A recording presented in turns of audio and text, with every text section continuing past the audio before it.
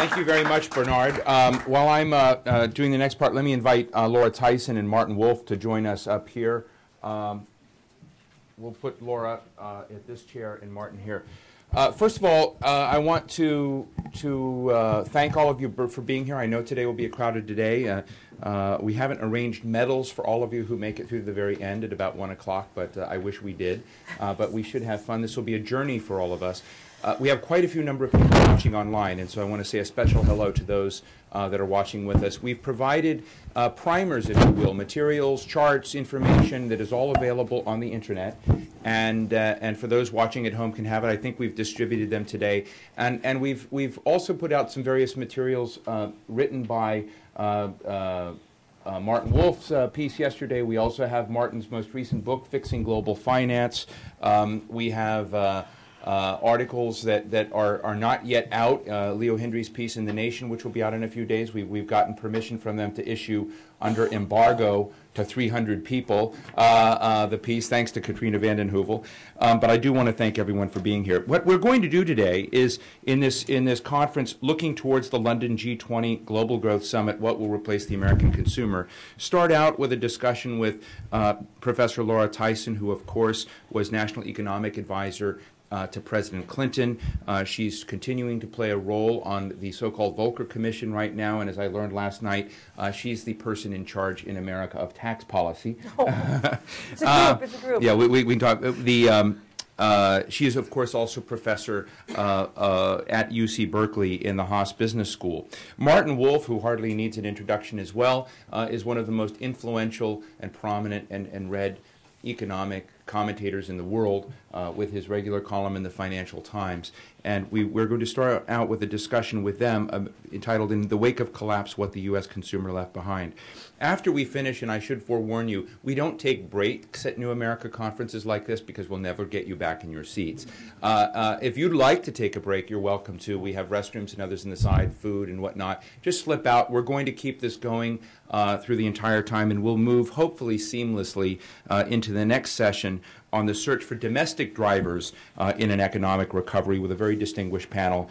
Then, of course, we're going to move to another panel on the international drivers, thinking about the international climate. How do you generate consumption? I was mentioning at a dinner we had last night that I found notes from 1999 in an economic summit in which then in Hakone, Japan, very important economic people, this is 10 years ago, said the world is dangerously over-dependent upon an American consumer, that it is underproducing and overconsuming.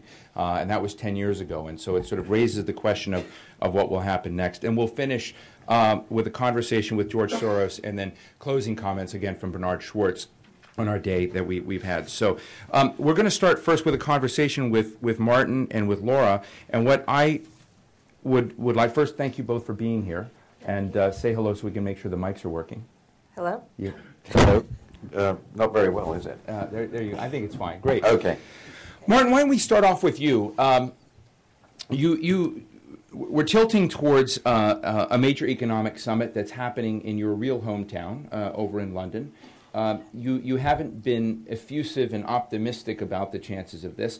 If you were to change your demeanor from being somewhat slightly what's the good word, negative just about the entire, if you were to sort of see something that really buoyed your belief that the global economic planners were about to get it right, and you were to wake up and said, aha, this really went well, what would happen? What would need to pass the Martin Wolf test to show that we're back on a credible plan to economic recovery? Is there any? And I should add that when we asked Martin Wolf to do this conference, and I said, what will replace the American consumer? Martin wrote me back and he says, I'm happy to do your conference, but I've got one word, nothing. Well, the problem with that is that it's sort of unimaginable, because I think we have to separate what they can do to deal with the stupendous mess they're now confronting, which is effectively what they're going to be doing. They're going to be doing rescue operations. And we've got to distinguish that from having some confidence that they have a plausible and agreed understanding of how we got here, which in my view has to do with systemic failings in the international financial and monetary systems going back decades. This is not simply because a few regulators screwed up in the US. I think it's extremely important to understand that. It's the end game of a series of massive bubbles which we have needed to balance the whole world economic system during this particular globalization episode. So this is a very profound systemic problem that they have ultimately to resolve. Now, since I don't expect them either to agree on this, because the surplus countries in particular simply don't agree, they don't recognize the problem they cause, I don't expect them to come forth with a full understanding of this. So let me say what I think of the minimum program, and I'll leave aside what used to be called the maximum program for the moment. The minimum program, to be reasonably confident we'll get through the next year or two, would consist of two parts. A credible commitment across the globe, with the biggest commitments in the surplus countries to expand nominal demand, important in the inflationary environment, to a point at which a large part of the burden of generating incremental demand over the next few years does not fall on deficit countries. Because I am very concerned that what is happening is exactly the opposite of that, and we're going to recreate the imbalances problem, this time with the US government, the US fiscal system, as the borrower of last resort, with consequent pressure in the long run. Surplus countries, China, above all China, Germany. Japan and Germany. The oil exporters are not in the same situation. They are the most important structural surplus countries. You need a commitment from them.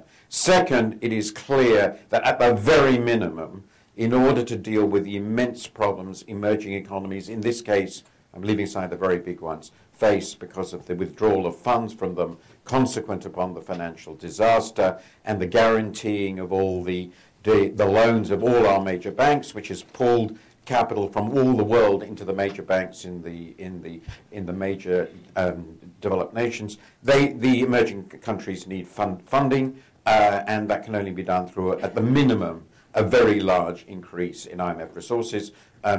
Tim Guyton has proposed $750 billion. I think that's sort of the minimum. It's important to remember that the world has generated, almost entirely in the emerging countries, an increase from $1.5 trillion to $7 trillion of reserves over the last 10 years, and that expresses how much insurance they want in order to play in the global game. So $750 billion of IMF resources is pretty small. That's the sort of minimum that I would want to see. The chances of achieving both are, I think, very small, but they're not zero. Beyond that, I want them to start getting to some sort of agreement of why the international financial and monetary system has been so consistently unstable and what needs to be done to fix it. But I'll leave that for the moment. Laura, you help advise the Obama administration at this point, but if, as you sit in there and you sort of look at the team that he's got there, how would you outline the priority of tasks that they've just got to get right? And without compromising yourself, what do you think needs to be added to the package in terms of them getting it right? What do you think is sort of missing, not happening, or would you give them an A+ in how they've been performing?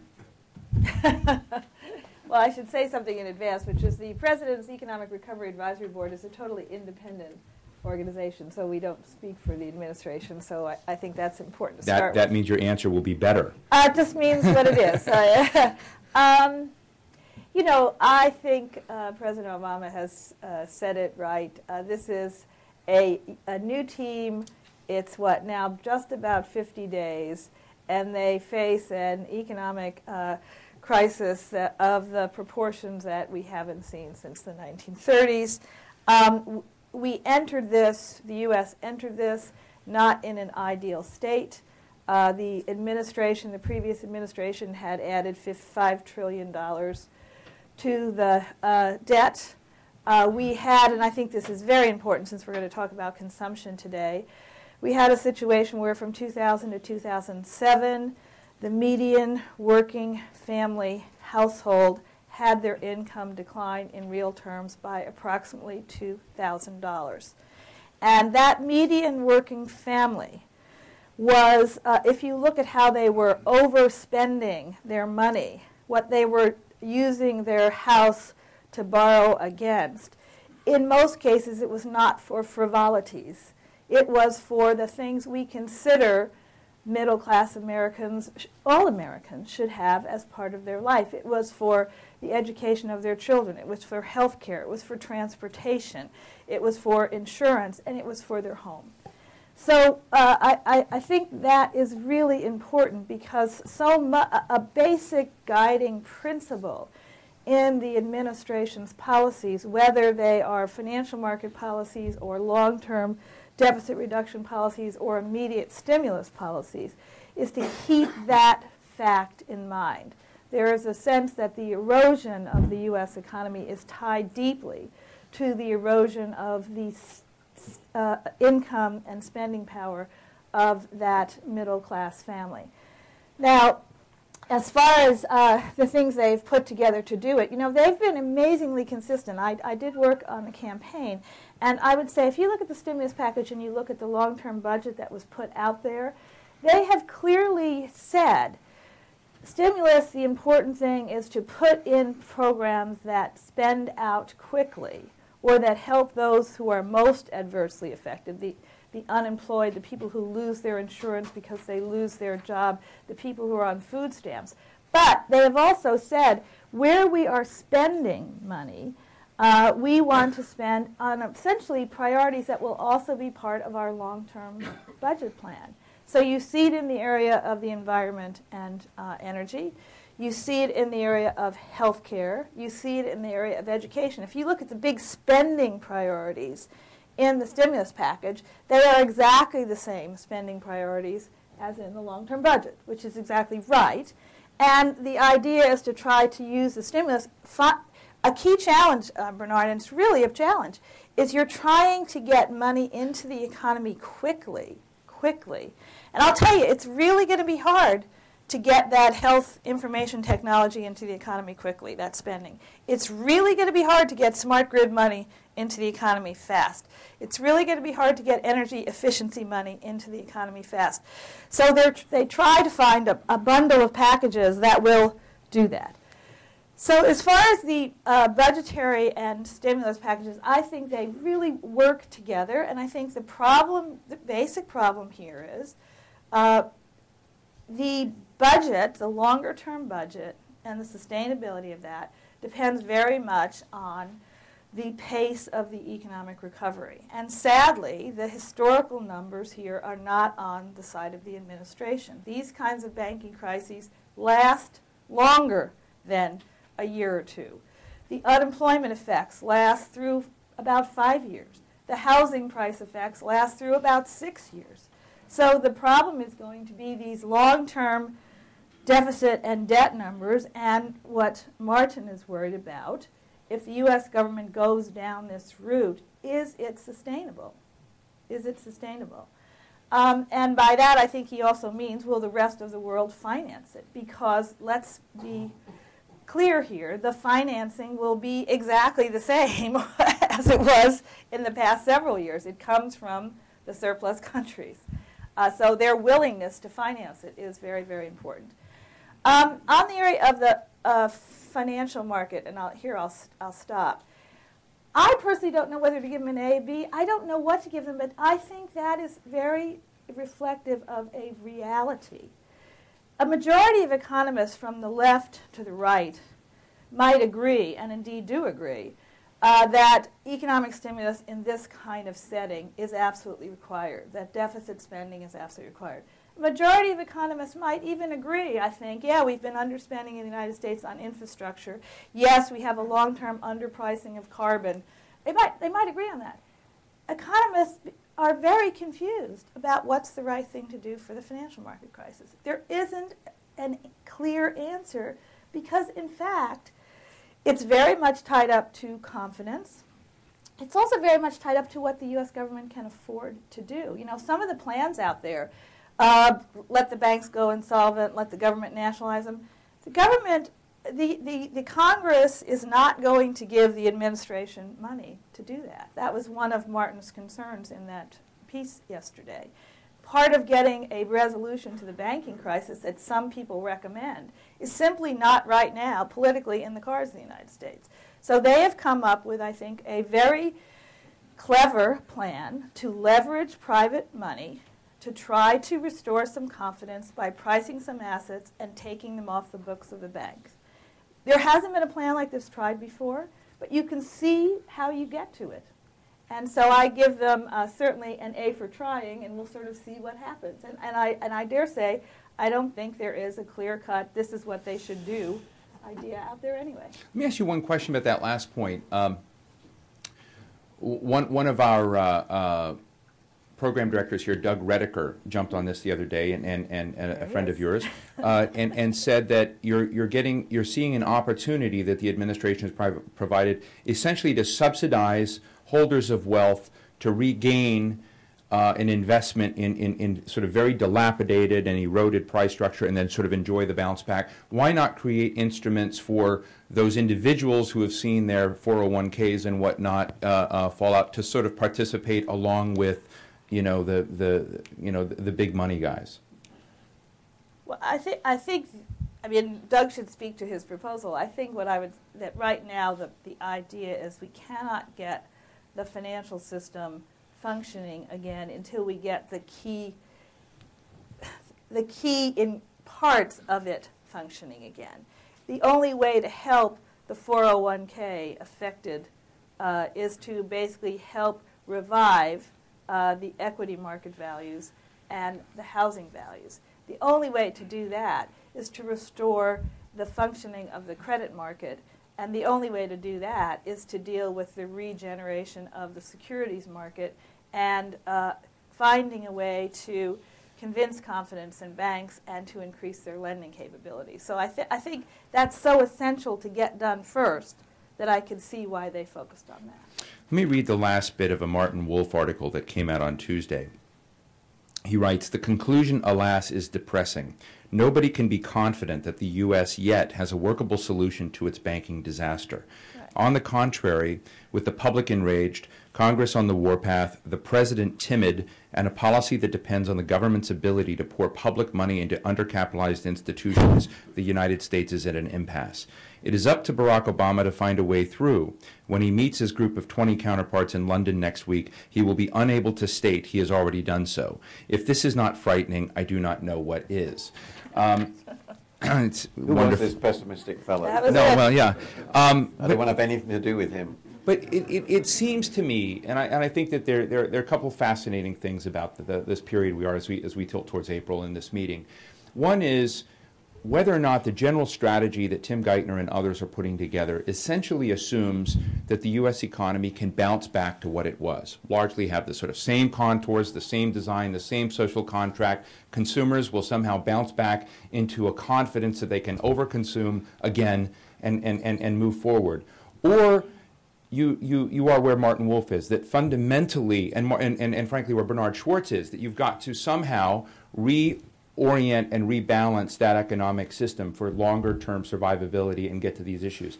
And so I do have this question for both of you. Do you think, when we're talking about the American consumer lived in a world of such confidence that whether or not they were spending money frivolously or not, they had confidence that if their job, it was the Alan Greenspan line, that yes, jobs are getting torn up in American society, but they're being created just as quickly. And so you had just-in-time jobs, just-in-time money. You could just-in-time opportunity. And so there wasn't a savings that was needed because opportunity would just happen. When you compare that to Japan and China and other states, that other people who don't trust their governments, institutions, or their futures, they save like crazy. And so I'm interested in whether or not this shock in this institution, what we're seeing unfold, will fundamentally change the way Americans look at their position, and whether we'll ever get back into an economy, and that thus undermines the very foundation of what Geithner and Summers and others are trying to organize. Martin? Okay. I mean, first of all, obviously this conference, quite rightly, is about the U.S. It's in Washington. It is important to remember that the U.S. wasn't the only country that had a large housing bubble and in which both residential investment exploded and borrowing by households exploded. In aggregate, probably the economies concerned accounted for something between 35 and 40% of world demand. So it depends on exactly who you include. So it's a much bigger problem even than the US. And it's important to remember also when we think about the solutions that the US households alone spend twice as much as the GDP of China and India together. So we're talking about something very, very big. This means what I thought or hoped would be a relatively slow transition from what I think of as overconsumption, overspending, and overspending on residential investment would, as a result of the shocks of the last 6 months, looks now as if it's going to be a very swift transition. Already, it's quite clear when we don't know the figures, but it's actually arithmetically absolutely clear if you do the GNP accounts for the US and you look at the likely current account deficit this year, the fiscal deficit, as a matter of arithmetic, the private sector financial surplus this year in the US is going to be at least 15% of GDP. This is staggering. From the private sector financial balance was negative a couple of years ago. So this is a massive swing. So much of that I presume will be in the corporate sector, non-financial corporate sector, but quite a bit of it will be in the households. So we're going to see this adjustment very, very quickly and brutally. That's implicit actually in the GDP forecasts of your own government. It's just not put out in that way. Now, the biggest question then is whether that lasts.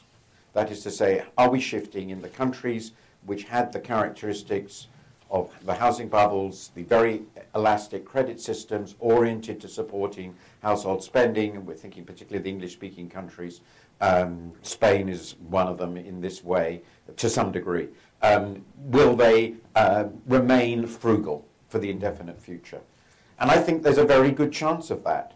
If you look at the Japanese story, though it's slightly different in some details, they have one central common element which is not discussed enough here, and that is the staggering overhang of debt in the context of collapsing asset values. Last year, household net worth in this country declined by $11 trillion, according to the Fed. It is important to remember that over the last 20 years, roughly 25 years, the ratio of private sector debt to GDP in the US has almost tripled to a level never seen before in US history. The UK is worse. Therefore, it seems to me, just to conclude this, very plausible, though we can't be sure, that households are going to be trying to spend down their debt and accumulate wealth in this context over a long term. It's very plausible that this could go on for many years. Indeed, very simple back-of-the-envelope calculations suggest to me it could go on for a decade. If that is the case, it's a perfectly plausible case. It might not be that. Then, of course, the demand engine structure that we are familiar with will disappear. I have one friend, very well-known economist at Harvard, who told me it's flat out. US consumption is going down from 72% of GDP to 62%, which was where it was 3 decades ago before all this started. So then the question of what replaces it is absolutely central. There are, domestically, you can have corporate investment. I think a massive boost to corporate investment in this context is very implausible unless supported by government. You can have government spending on consumption investment, and you end up then with huge structural government budget deficits, which can be better or worse used, and I agree completely. If you're going to have very large structural government deficits for a long time, the sensible thing is to invest. There's no doubt at all about that. And the final thing you can do is hope for the US that you have a massive improvement in the external balance, so you move into surplus from the current account deficit. That can make a big difference. But of course, by definition, that means somebody else moves into deficit. If the economies that are making this switch are at least a third of the world, the rest of the world has to make a very big adjustment. And that has to come from the surplus countries because the deficit countries out there are all bust. Every last one. The Central and Eastern Europeans are the last region of the emerging world to have run significant current account deficits. There have been a series of them, Latin America, East Asia, now the emerging markets, and every one of them has ended up bust. So they're not going to do it. So if we don't get adjustment in surplus countries in a big way, there isn't a way out of this, except, coming back to it, this huge fiscal burden. So I really do think, but I'm not completely sure of it, that this set of possibilities that I've just spelled out, which seem to me sort of obvious, but maybe I hope I'm wrong, but it's sort of basic logic, is not something that the people in the administration want to think about because it's too horrible. It really does mean operating in a very different environment. There's a small footnote to that. If this macroeconomic story that I've been trying to tell for many years, many years, is roughly right, then the financial problem is largely, I'm not going to say any more, largely a symptom of this past failure, macro failure, and curing it, though it's clearly a necessary condition for recovery, is not sufficient. Because the problem, as the Japanese experts will tell you, you don't have the borrowers. Right. Having a perfectly fixed financial system is wonderful if there are vast numbers of willing, enthusiastic, credit-worthy borrowers. Right. And the problem of the world is the only willing, enthusiastic, and credit-worthy borrowers in the whole world now are governments. Right. Before we go to Laura, and then before we open to the audience, would you grade for us, Martin, how you see thus far those surplus countries, particularly China, Japan, and Germany, admitting and picking up their responsibilities as we go towards the G20?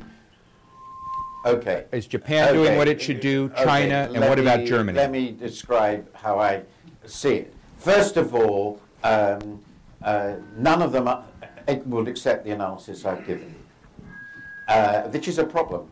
That is to say, they see themselves as entirely innocent victims of the irresponsibility of overspenders. And that's a problem. The unwillingness of people to recognize that the general equilibrium system is a general equilibrium system is a problem. And so that's a difficulty. And we haven't got anywhere in persuading them of this obvious thing. Now, the second question, nonetheless, on a sauve-qui-peut basis, they are, on the whole, reasonably creditworthy countries, so they could do something even without admitting that they are in any way at fault or in any way even responsible for this situation. It seems absolutely clear that overwhelmingly for domestic reasons, in the way that China can do these things, which is through the fiscal system and spending and the banking system, the Chinese are taking stimulus very, very seriously. That's increasingly obvious. My worry about the Chinese approach is that they are not addressing the causes of the structural underconsumption, which, by the way, are not because households save so much. They don't save so much by developing countries. It's because household disposable income is 40% of GDP. And if you think, you've got the middle income, the medium income problem in the US, this equivalent in China is much, much bigger. It's the problem is the income distribution. This is the most capitalist country in the history of the world. If you judge it by where income goes, it goes to the owners of capital. And who are the owners of the capital? The government. Now, this is really, really important to understand in the Chinese case, but they are making a big effort. Nonetheless, the current account surplus of China will certainly remain very, very large. Japan is in complete disarray. Its current account debt surplus has, of course, disappeared because its markets have completely disappeared. It's the most severely affected G7 nation by far, and I don't think we can expect anything from Japan at all. My perception of them is they are in the most terrible crisis now. At the end of the 20 years of great difficulty, or 90 years of great difficulty, and I really feel sorry for the position they've now got themselves into, and of course the government is very weak. Do you think Barack Obama invited Taro Aso to be his first guest because he felt sorry for him? I have no comments on that. But I think the Japanese difficulties are now very, very large because they got out of their crisis in significant measure through an export boost coming via China indirectly from the US, and it's gone completely. It's imploded. And that's an incredibly, the decline in GDP is now expected, forecasted by consensus forecasts, close to 5 or 6% this year. This is a massive recession. Just incredible. Germany is being pushed in the direction of stimulus. Its actual stimulus package is not that small. Starting from its baseline, its fiscal deficit will increase significantly. But it is important to remember that even so, it will remain an enormous surplus country. It has never seen its demand-boosting obligations as related to its surplus position. And as I've tried to argue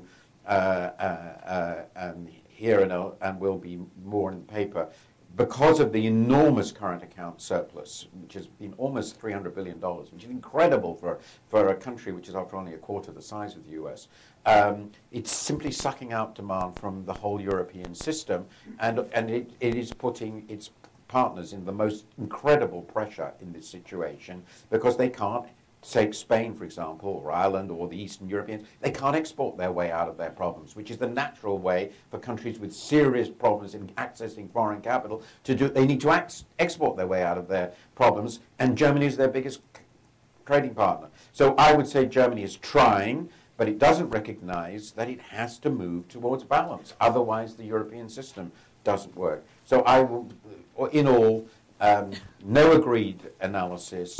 Quite a lot happening in China in the short term, though no structural change, I think, yet seeable. Japan is in great difficulties, and I think Germany is fundamentally, despite what will not be a bad stimulus effort, in denial about its responsibilities within the European system. I'm not talking about the global system.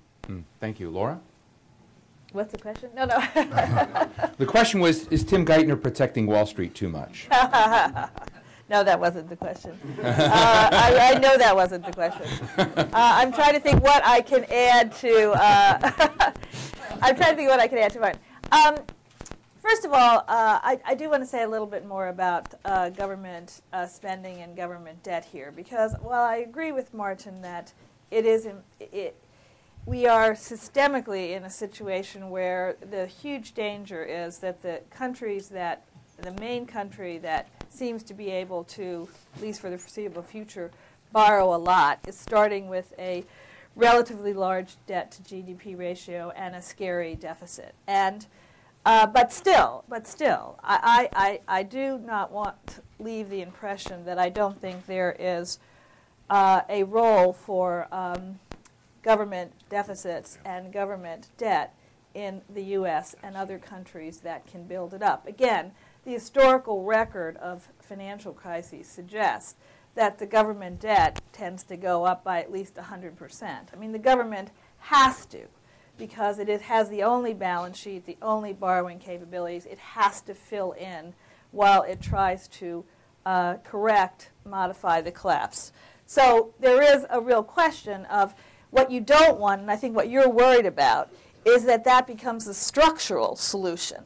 If it's just the temporary solution to get us to throw demand into the economy, the world economy, when demand on the private sector is sinking so badly, that's the right thing to do.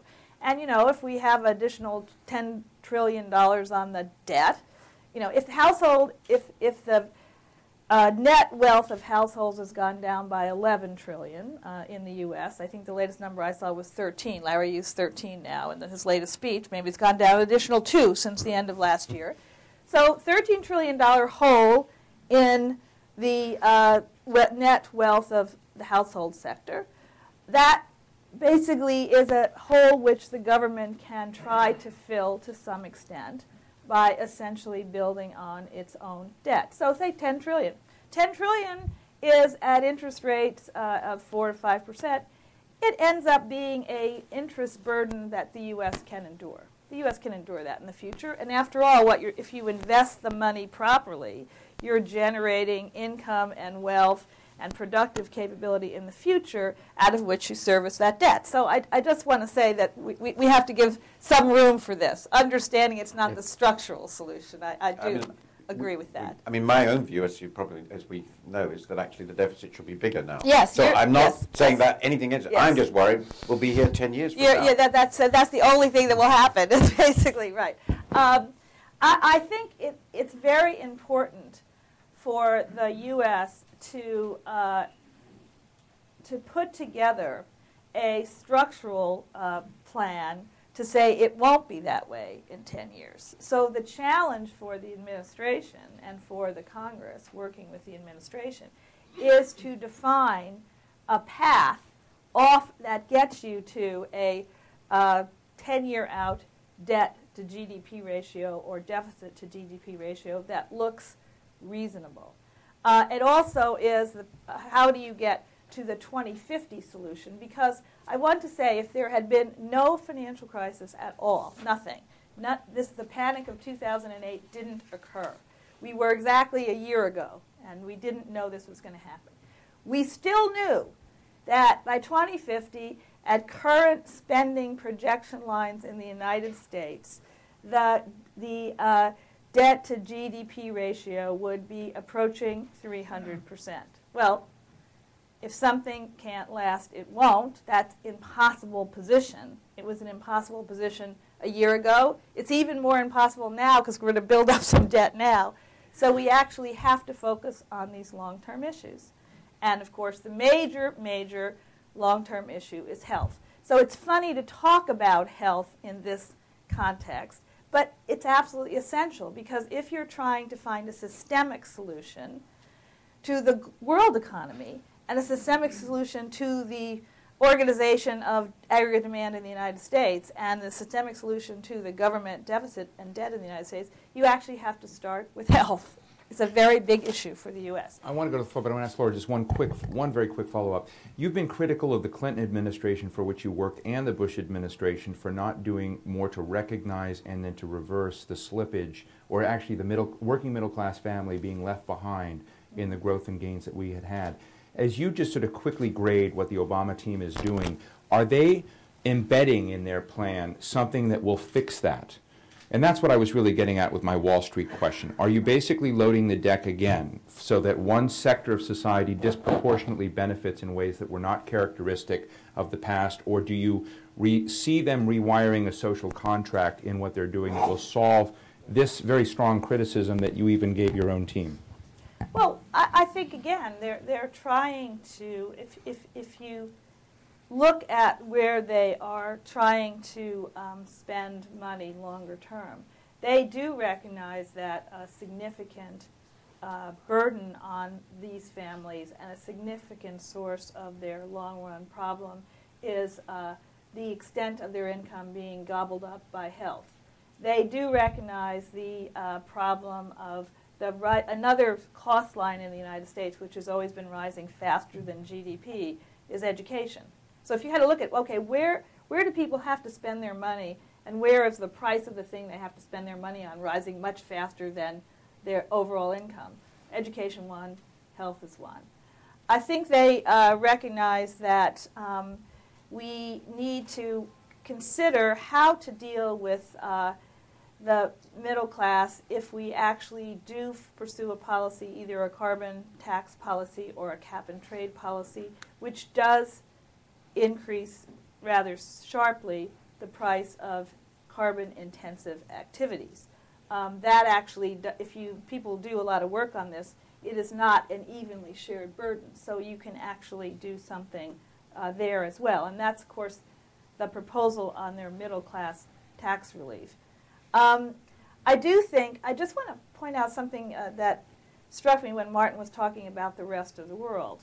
Let's take the hard-pressed economies of not of Eastern Europe, but clearly the economies of continental Europe, even the developed economies, are in difficulty. And Japan is in dire straits, as you said. Think about it from the point of view of the citizen of the country, however. I would say that the American citizen feels in more dire straits, much more dire straits. We're the one that's going to have, and we already have, a huge increase in homelessness. We're the one that are going to have a huge increase in people not with health care. We're the ones that are going to have a huge increase in people without adequate unemployment compensation benefits, either the amount you get or the duration. We're the one who are going to have people who can't afford to get the education they need. Those are all public sector services. The Europeans are right to say, and Japan doesn't say it, but they could, we have a very strong automatic stabilizing system in effect. And so from the point of view of the citizen going through this massive global structural crisis disaster, it's worse for Americans. It's worse for Americans. Not only did they enter this undercapitalized and over-leveraged, but they actually don't have a safety net that is a serious safety net in the key things that Americans have to worry about: where they live, their health care, their education. And I think it's something we don't talk about, but it's a major difference. The Japanese households all this time, decade and a half, I don't think that my impression from what I've heard and talked to people, they never experienced quite the way the economists looking at Japan experienced it. Oh my God, Japan's in serious, dreadful shape. You ask the average Japanese consumer, are you in dreadful shape? The answer isn't quite as dire as we're suggesting. In the U.S., it's quite as dire. It's quite as dire. Outside of Sacramento now, there's a Hooverville. There is literally a tent city, which is growing every day, and the city of Sacramento is now talking about making it permanent. Moving it, but making it permanent, a permanent tent city. So we are developing a Mumbai, there's a sort of road leading into Mumbai, parts of that population. I think it's just dreadful, and that's a real difference in the U.S. Can I just, since you, first of all, the point about automatic stimulus, that's the technical part, is automatic built-in stabilizers is correct. And Europeans, particularly, since they have very generous welfare states, constantly repeat this, and it is completely correct. I mean, even in the UK, the deficit has exploded, and a significant part of that is for this reason. The most interesting thing for outsiders always is what countries take for granted and what countries don't take for granted. In other words, what the implicit social contract is. Mm-hmm. And the implicit social contract in the United States, to an outsider, has two components. The formal one is we don't look after you too much. We don't insist on you pay taxes at anything like European levels. So they've remained relatively low. And if you take out defense spending, the spending on other things is very modest. But if you fail, you fail. There is, however, a sub-clause to this. In my view, which is unless you're really rich. And now, now this is not really true. But what I mean by this is and it is related to what you say. The language is concerned about the median. The median is only halfway down. Nobody talks about the poor here. In the UK at the moment, everybody talks about the poor. This is a really different language. And of course, it's perfectly obvious that the rescue efforts of the US government are about preserving and helping elite structures. I mean, that's perfectly obvious. There's no question about it. The language implicit here is absolutely clear, and it is and the European way of thinking about this is very different. Now, the reasons for that are absolutely clear too. It's where we came from. We came out of feudalism. This country didn't, and it's a country of immigrants, far more individualistic and all the rest of it. But this is the only footnote. It does seem to me what's been going on in the last year or two in rescuing the way the financial system has been rescued is obviously making a lot of perfectly ordinary Americans very, very angry. And I have to say, I fully understand this.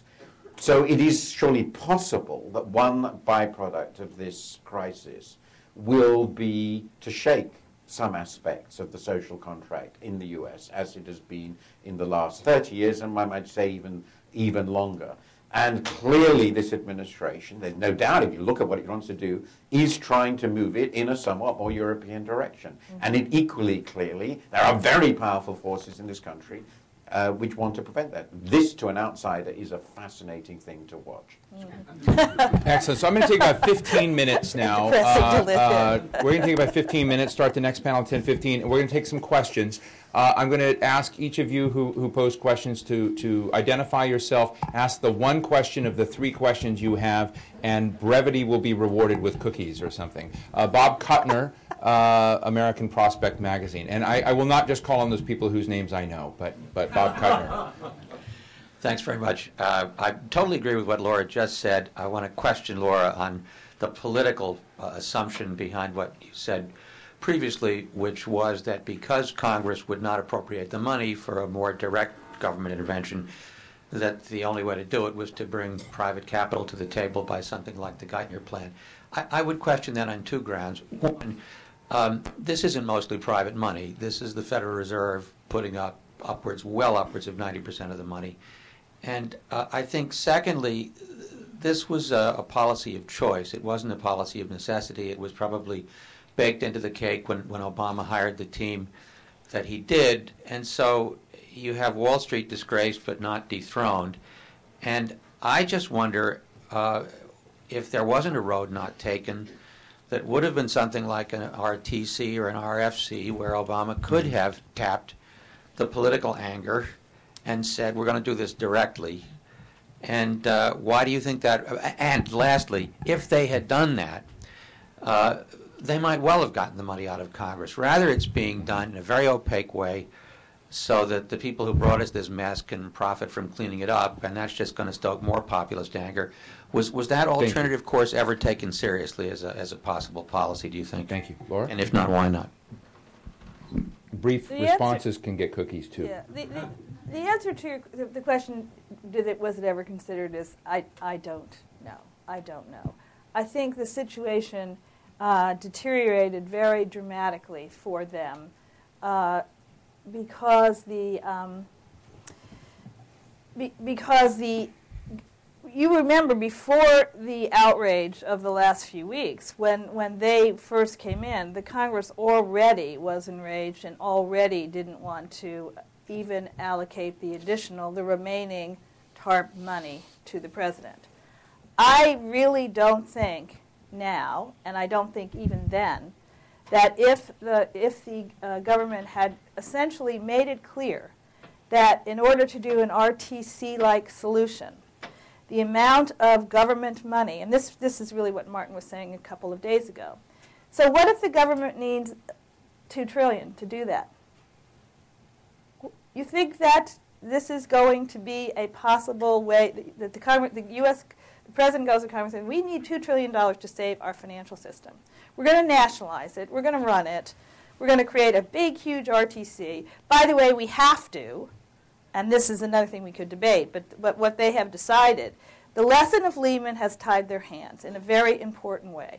The lesson of Lehman has led them to conclude that creditors must be protected 100%. So a whole solution here of swapping the debtors out for equity is gone because these institutions are considered to be too big to fail. So around the world, the U.S. isn't the only one that's done that. We insure everything. We insure everything. Okay? We essentially say the moral equivalent of a run on bank deposits, for which we stopped, is now the equivalent of a run by the creditors. So we have to stop that. We have to keep them whole. Well, I have to tell you, the size of the budgetary implications of that for the government are enormous. And I think if you're going to assume that as a constraint, then you're going to have to find another way to mobilize capital. Yes, the government does put in all the financing in the sense that it puts in 96% of the financing, but it gets $1. The upside is $1 50-50 share, so the government would get something. Would I think that somehow an RTC-like solution or a Sweden-like solution is an easier solution or a more obvious solution? Probably. But we do have this problem, and I think the political problem is very real, and it was very real from the beginning. And finally, let me say, because this was a major thing we discussed last night, the major player here is actually the Fed, the provider of insurance, the provider of the lending capability is the Federal Reserve, outside of the current political system, correctly so. But we have in the United States now essentially a crisis which is big enough to be the financial equivalent of war. We have a war-like situation, and we don't have, because it's not a war as perceived by the administration and Congress working together, we don't have the capability in the executive and legislative branch to work together to handle a problem of this magnitude. So in comes an institution which does, the Federal Reserve, working with the Treasury. So I think you have to look at it that way. I'll go to Martin here, and I'm going to. There's so many hands up. We're not going to be able because we've got a speaker on our next panel. We'll have to leave early, so I do apologize to people in advance. But Martin, quickly. Thank you. Writes the Bears Lair. Martin Hutchinson, the Bears Lair columnist. Since 1995, we've had very rapid monetary growth, much faster than nominal GDP.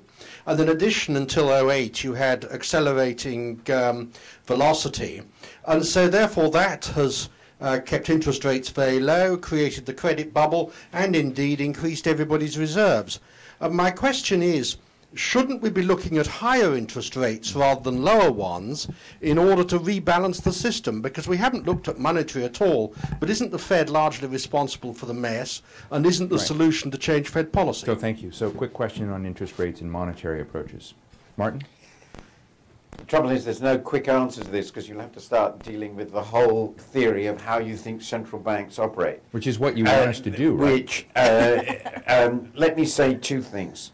First, my own view is that the Fed, it's quite easy to blame the Fed and perfectly reasonable, but I think the Fed was responding to a situation rather than creating it. And this now gets back to the fundamental theory of how you think a capitalist economy actually works.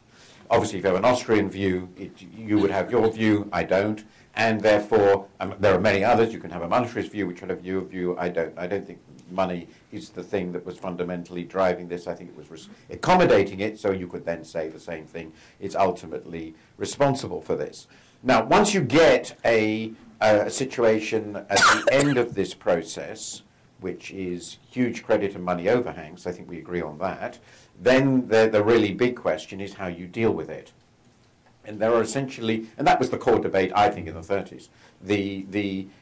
One view is jack up interest rates. You'll create lots of bankruptcies because you will liquidate lots of banks. The money supply will collapse. You will liquidate lots of paper wealth. Lots of companies will disappear. And it will be a healthy purge, which in my view goes via 50% unemployment.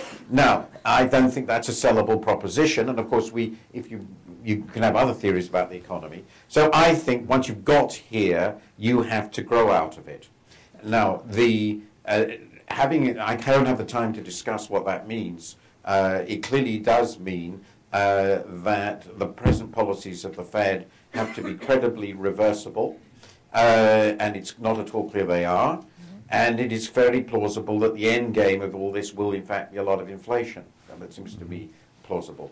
But given where we are now, I think for the government deliberately to pursue policies whose premise is that the right resolution of past excesses is an economic collapse is not a functional policy in any developed country today. Okay, let me take the last question, Martin Walker in the very back. And Martin, really brief. We've got to change the stage. So. The G20 meeting in November instructed the trade ministers to proceed with the Doha round, not just to stick by the free trading system. Do you think, and Laura, I'm asking you as the author of Who's Bashing Whom, do you think that the traditional free trading model is going to survive this crisis? Well, first of all, I've never really quite liked the concept of free trading model because I think we've always had a system with a lot of rules and regulations. I personally think I'm an optimist here. I actually think that it will. I think, and I don't know if maybe I'm being too optimistic here. I think we have in place a lot of agreements and a lot of machinery and a lot of people who support that system. It's very hard to unwind something that is that significant and substantial. And we have large companies all over the world that have systematically organized the way they do business to include very significant amount of cross-border trade. And we know from the numbers that a lot of cross-border trade is really driven by by a relatively small number of players who are very large relative to the global economy. So I find it hard to see how we do a significant reversal. However, I'll say two things. I think it's a very unlikely climate for any significant further liberalization for the foreseeable future. So we're in a holding pattern where there will be violations. There will be violations. There will be signs, incipient signs, that countries would like to contain the demand-generating effects on employment at home. We've seen those in the United States. We've seen them in other countries. But I think, I guess I'm hopeful that those will be marginal backward steps. So no forward progress. It's very hard for me to see that.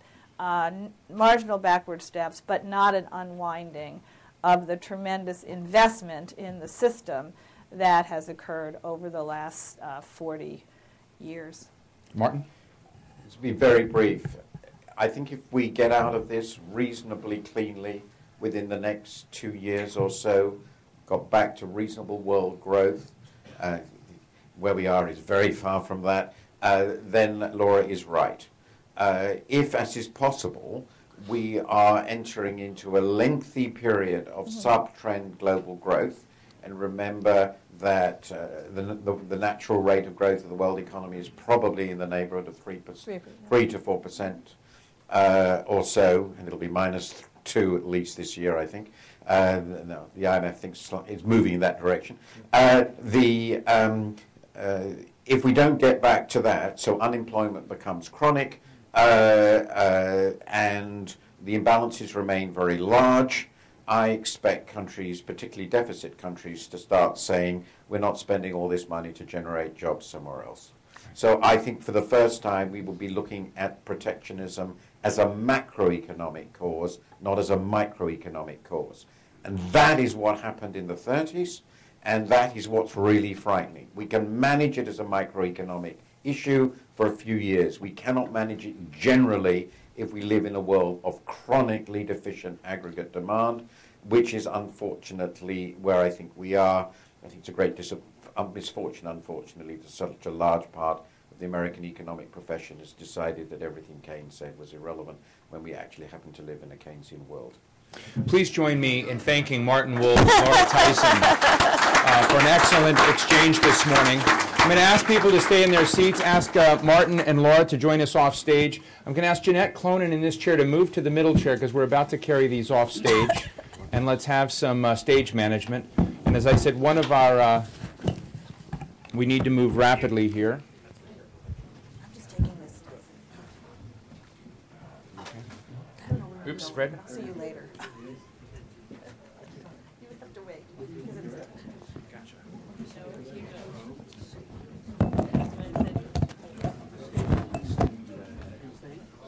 Fred, I'm sorry. Fred.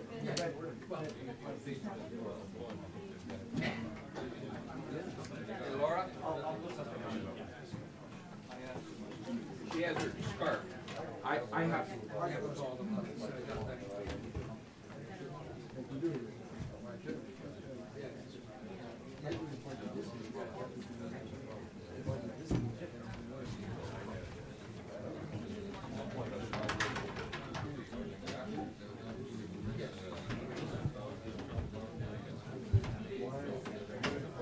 Yes, no, exactly.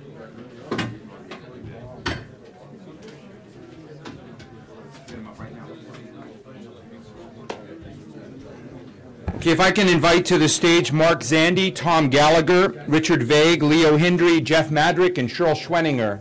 Well, I have to say, I'm a strong buyer of gold. I'd rather gold. Yes. Yeah, no, I actually...